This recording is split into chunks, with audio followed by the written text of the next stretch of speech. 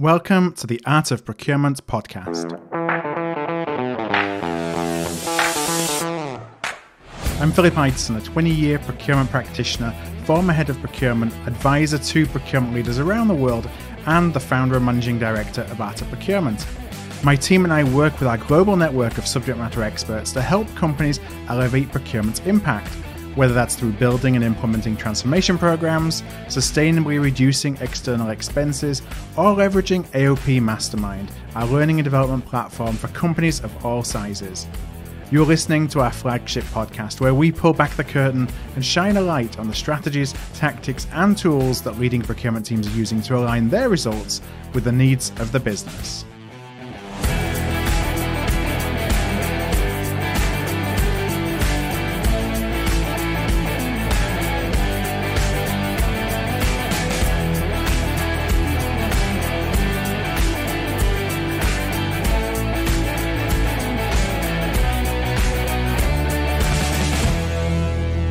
It's said that you only get one chance to make a good impression. And for procurement professionals, how you handle that first meeting with a new stakeholder, that can be the difference between the stakeholder never engaging with you again, or it can be the start of a highly collaborative partnership. Well, unfortunately, when it's a stakeholder for a category that you're not a deep subject matter expert in, it can often be a losing battle. And so in today's podcast, I'm actually going to talk about how to nail that first meeting with a stakeholder using an approach that sales professionals use. And no doubt they have used it on you as well. And it's called the discovery call. Before we jump into today's main topic, I want to thank you as always for listening in and investing your time today with me. And I just want to share something that my team and I have been working flat out over the past 2 or 3 weeks on, which is to bring you what we believe is going to be a different kind of virtual procurement event. In an industry article of a webinar that I actually hosted last week, it was with Hackett Group and with iValua, the reporter started off with a following statement. And she said, "Disasters have a way of elevating procurement operations to saviors of the day, week, or month. When the crisis is over, they're a cost center." And that lead to that article, I think really highlights what the challenge facing procurement is today. So how do we seize this moment to change the narrative when we get back to something resembling normalcy? And I think that how we do that is really going to drive whether procurement is seen as, this specialist organization that gets put in the box next time there's a crisis or next time there's some cost savings to be had. But actually reposition us so that we're one that actually helps the success of our businesses over the long term. And so this event that we created, it's go over 2 days, it's virtual on October the 6th and the 7th, and it's called Mastermind Live. And that event is going to explore just those questions. So over the course of 6 hours, we're going to be combining keynote sessions, workshops, and expert Q&As with a series of subject matter experts and folks from inside and outside the procurement industry. So if you want procurement to have a more impactful role within your organization or for you personally in your job, then this is definitely the event for you. Now, one of the areas of focus that we've been working on is to bring tactics and strategies that are used by professionals outside of procurement into the procurement profession. And for example, in our CPO track for the event, we actually have sessions with Stephanie Thum, who is an expert in designing customer experiences, with Tom Morgenthaler, who is a leading authority on influencer marketing, and Cale Tully, who is a head of account growth and sales at Sprout Social. These sessions are going to bring the principles of service design, advocacy, and sales to how do we use those techniques to create deeper connections with our internal and our external stakeholders. The general session is going to include fireside chats, Ask the Expert Q&As, where we're going to dig into specific category insights, and it's going to have some workshops. So an example is we'll have a workshop led by Kate Vitasek, the author of Vested and a faculty member at the University of Tennessee, to help us create a plan of action to improve your most critical supplier relationships. Now, the great thing about this event that we're putting on is we wanted to make this free for the entire procurement community. So to learn more and to register to get your free tickets, just go to artofprocurement.com/mastermindlive. That's artofprocurement.com/mastermindlive. I really do hope that you can join us, if even for just one of those sessions, because I know it's so hard to take time out of your calendars. By registering for the entire event, you'll be able to build your own agenda in our event tool, and just attend the sessions that appeal to you the most or that align best with your calendar. So again, that's artofprocurement.com/mastermindlive. Okay, let's go into the main topic then today. And the idea of bringing in concepts from outside of procurement is something that I just talked about for Mastermind Live, is what inspired me to talk about the discovery call in today's podcast. So first of all, let me set the scene. You're meeting a stakeholder for the first time. It may be because you're new to a role, or it's an area of spend that you're trying to engage in for the first time, or perhaps your stakeholder is new in their role. Or it could be somebody that has just reached out. They've sent you an email, given you a voicemail. They've reached out to procurement for the first time for help. So how do you respond? Well, when I think about my career as a practitioner and what I often see as a consultant is that we probably respond in one of two ways. The first way is to show up and politely explain the way that procurement works. Here's the sourcing process. Here's the policy. These are the reasons why you should, or perhaps if I had a mandate, why you must work with me as procurement. And this is all the information that I need from you, to take things to the next step. Or, I turn up ready to ask questions to better understand their goals, objectives, problems they may have with a particular supplier. You're searching for a pain point where I could jump in and say, hey, procurement can help you with that. I can help you with that. Sometimes that would lead to a collaborative relationship. Sometimes they'd say that, well, everything's great. I don't really need your help. And I'd nod and I wouldn't necessarily have a good response to that. I think from my career, in reality, my approach was always to listen first, but I didn't necessarily have a consistent structure around that conversation. And so moving from being a practitioner to a provider, I started to see the amount of structure that is involved in the sales process. So imagine the 7-step procurement process, or the 5-step, or the 6-step, or whatever it is that you have in your organization, or the category management process with all the different bells and whistles. Imagine all of that, but applied to sales instead. And so then over the past 5 years leading out to procurement, I've had to learn and apply all of these different sales processes, procedures to my own business. And it's definitely been an ongoing and I think a never-ending process. So I'm not going to go into today's call into all the ins and outs of nurturing a lead or a stakeholder to get to the point of a first call, a first meeting. I'm not going to go into all the SQLs, MQLs, SDLs, IADAs, A/B tests. You think procurement has a lot of acronyms. Sales definitely has a lot of their own. But what I do want to talk about is how to make the most of that first meeting that you have with a stakeholder. And in sales parlance, that first meeting is called the discovery call. And it's the most important meeting in the sales process. How that discovery call goes sets the tone for the rest of the relationship, or it can end the relationship, right there and then. The purpose of that discovery call in sales is to build rapport while determining whether or not there's a potential fit between the pain points, the goals, the priorities of your prospect and the product or service that you provide. In other words, that call is really all about them. So let's look at that from a procurement perspective. It's most definitely to build rapport and again to learn about the pain points of your stakeholder, the goals, the objectives, the challenges, and the priorities that your stakeholder has. And rather than determining the potential fit with your products or services as in the typical sales process, for procurement, it's about best understanding how you can provide value, ideally in the short term, that really helps them achieve a specific goal or objective or mitigate a particular fear, while at the same time demonstrating your expertise, your ability to really help them. Now, I want to break down the 3 different components of the discovery call, which are the planning phase, the call itself, and then the follow-up. Well, all successful discovery calls are based on good preparation. And I think it's fair to say that that's the hardest thing for all of us, is finding the time to plan. And when you think about preparation for one of these discovery calls with your stakeholder, the first meeting with your stakeholder, preparation should really revolve around 3 different areas. Firstly, it's about building rapport. So you want to find commonalities that help you build a rapport at the very beginning of a meeting. This may be a shared interest, an educational background that's shared, or because it's an internal discussion, with an internal stakeholder, you may be able to find something on your intranet where they've been achieved a particular award or an achievement or something that you can talk about. Or you may have been distantly involved in the same project, even though you never actually worked together personally on the project together.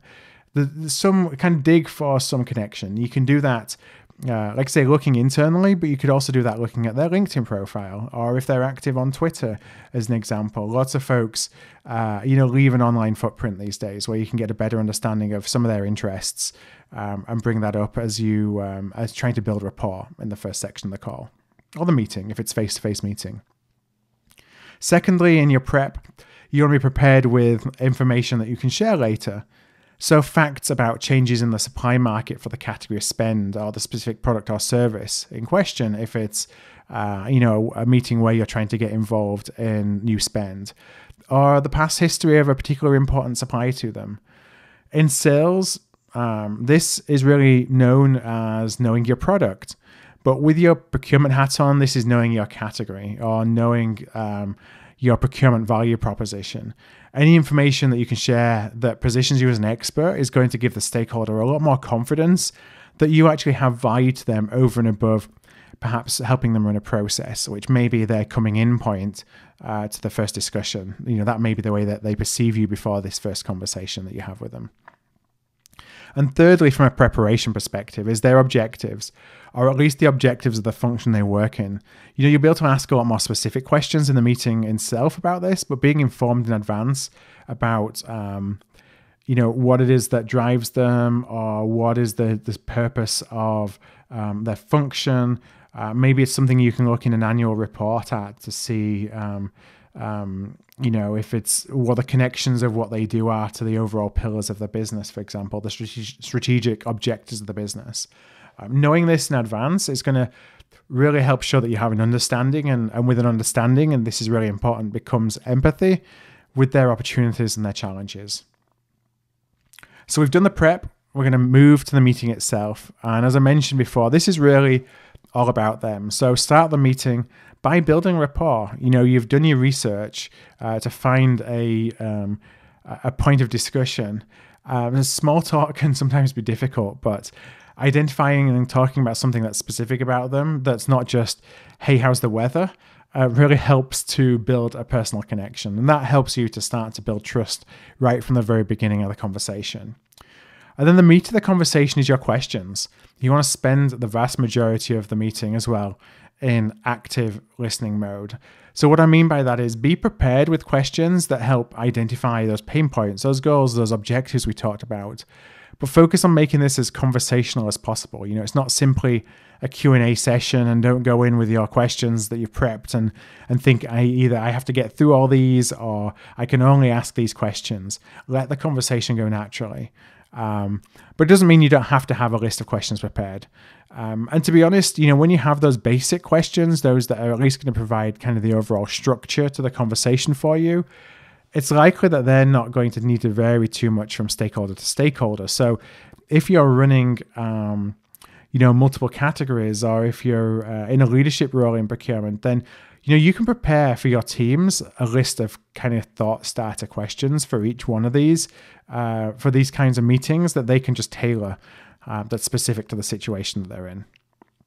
Now, as you're asking about the challenges or the opportunities that you may be able to help them with, follow up by asking what happens if that pain is not solved or the challenge is not effectively taken advantage of. So this helps the stakeholder quantify what it means to them to solve it or to take advantage of this opportunity. How important is it for them to take action? And once you've gone through that, we should be towards the end of the meeting at this point. So now is the time you do get to show a little bit about your expertise and to agree next steps. So a great way to show your expertise is taking on board all the listing you've done, the answers that the stakeholder has provided with you, is to paint a vision of the future for them. So having learned a bit more about the stakeholder, you can start a discussion about what the future state could look like. And this is based on your knowledge of the product. And I say product in air quotes. So, in our case, it's your knowledge of the procurement functionality or capabilities, or if it's an issue that's related to the procurement process, or it's the knowledge of your category or the spending question, if the pains or the opportunities or the conversation just generally is related to products and services that they buy. So you can share in that situation, for example, market dynamics such as pricing trends or new approaches and technologies that might help them achieve similar or better outcomes. Because more often than not, the stakeholder that you talk about, they're going to have a general knowledge of the supply market and the things that they're responsible for, because that's something that they're positioned as being an expert in. But what can you bring that's new? Either a new perspective on some information that's already known, or new information. What can you bring to the table that they may not necessarily have known or thought about? That's how you're going to position yourself as a subject matter expert. And finally, you can agree the next step. So a skilled salesperson will close the call by restating all the pertinent points that were made through discussion to really form a tacit understanding. And then we'll make a recommendation on the next step. So your goal is really to get an agreement on that next step. Now, you may think the work is over once you have had the meeting, but it's not completed. And again, this is a hard step, much like the preparation, not in terms of difficulty, but in terms of the focus and bandwidth that you have. And that's memorializing really the discussion with a short after-call summary in writing. And I can't stress how important that is. Quickly putting in writing the key points of discovery, the information that you shared to paint the vision of the future, your understanding of their situation and what they need, and next steps really ensures that nothing's forgotten. It helps to demonstrate your understanding of their pain points, and it provides an opportunity to really get a further agreement on what was discussed. So when you send this, always ask the other stakeholder, and it can just be an email. Ask them if they agree or if they have anything to add, because then that basically becomes the informal formalization, if you will, of the discussion, and it helps continue the momentum that you have and gives you a framework for kind of next steps and follow-up. And so that, in summary, is the discovery call. And those three elements, I said, is the prep, the call itself, and then that after-call follow-up. Now, it's quite possible that you're listening thinking, you know what, I do all of this already. And that's quite possible. But certainly in sales, what I have observed is that those who are most successful in using this call to create closer relationships and alignment follow a process, and they're really meticulous in that planning and the post-call follow-up. And so if you are having difficulty positioning yourself as a trusted advisor or engaging with stakeholders, I would really recommend taking a more formal approach to that initial call. It doesn't need to be something that is, there's adding layers of bureaucracy. It's something that once you've done it a few times, it will become natural to you. But just following that same process and, having yourself a checklist of what you need to do, for example, just to make sure you've covered it, just sets you up for that conversation. It sets you up to succeed, as opposed to oftentimes, at least my experience was, you go into those calls never really knowing what to expect. Okay, so that completes today's episode of Art of Procurement. If you are interested in joining us in the workshops and Q&As that we have that are going to help you create closer alignment with your business, and we have them led by experts such as Dr. Marcel Vollmer from BCG, Jan Griffiths from Gravitas Detroit, Joanna Martinez from Supply Chain Advisors, and we have more. We'd love to see you at Mastermind Live. Just register for free. Remember, it's October the 6th and 7th. It's from 10 a.m. to 1 p.m. Eastern Time on both of those days. And even if you can just only attend one session, if you just register, you'll get all the details of how to attend the session that you're able to, that's either of interest or that fits with your calendar. So to find out more and to get your registration, just go on over to artofprocurement.com/mastermind live. That's artofprocurement.com/mastermind live. And registrations for Mastermind Live are going to close on October the 4th, Sunday, October the 4th, so that we have enough time to get you all your login details for the platform for the 2 days itself. So we can't wait to see you. Until next week, we'll be back with another interview here on the Art of Procurement. I hope you stay safe, and I can't wait to talk to you again soon.